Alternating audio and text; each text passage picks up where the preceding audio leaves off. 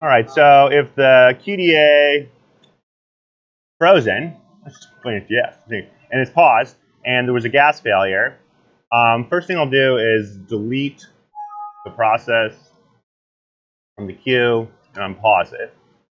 Then go into the shortcut here and open up the console.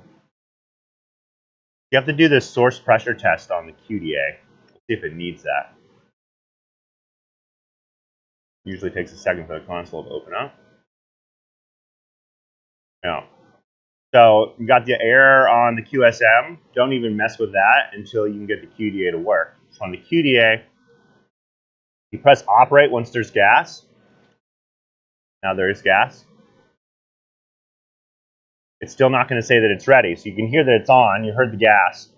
So then you want to go into control and reset the QDA. And that reset will typically,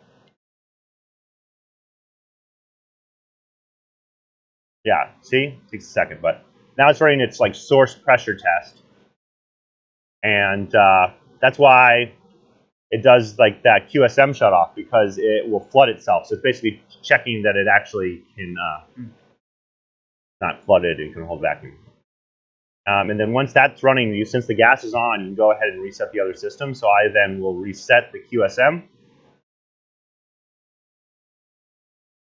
Okay.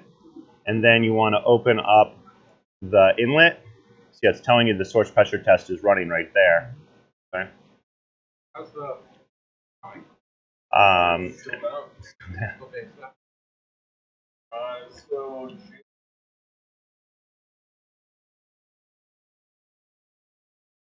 okay, and this takes a while to load, but once this is loaded, source pressure test is running, you've reset the QSM and that's no longer red, then you can come into here and just reset the entire stack. So everything communicates again, and that's the last thing you need to do. So now once it's finished with this, this pressure test, you should be able to resubmit your runs. Just don't resubmit them if they've already been submitted with the same name. Just go ahead and like change the name or something like that, and everything should be good. All right, and then if it's paused still, make sure you unpause it. okay. So a lot of times the problem people submitting it's working, it's just not unpaused. All right.